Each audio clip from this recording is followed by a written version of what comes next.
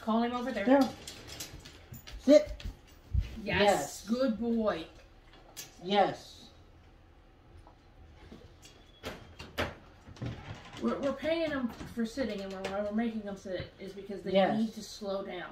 That's all we're asking, because we don't want them rushing out the doors. We don't want them hurting ourselves. It will not stay in a sit. It will eventually become a stand.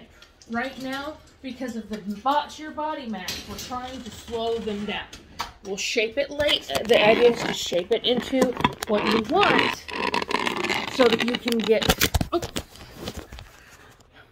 flung out of the phone holder. I'm trying to adjust it so that you can get it so your dog will comply with you without you having to try to overpower them, because you're not going to win that war when you have a dog that's 100 pounds without physically causing them pain if they don't know how to respond. And if you don't know where to mark and reward. The thing is, when you're doing this, we're just asking their brain to slow down. I'm not just doing this. The flirt pole is one of my favorite things to do.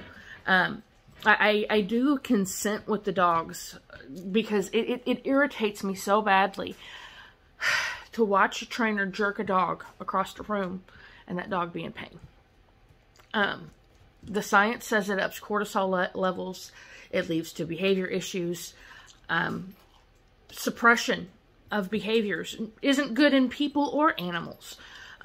We see it all the time. When people are in therapy, they start letting go of their emotions, and it becomes hard for them. Dogs are the same. They're going to go through that while they're kind of getting rid of all of that gunk, and we're just paying everything right.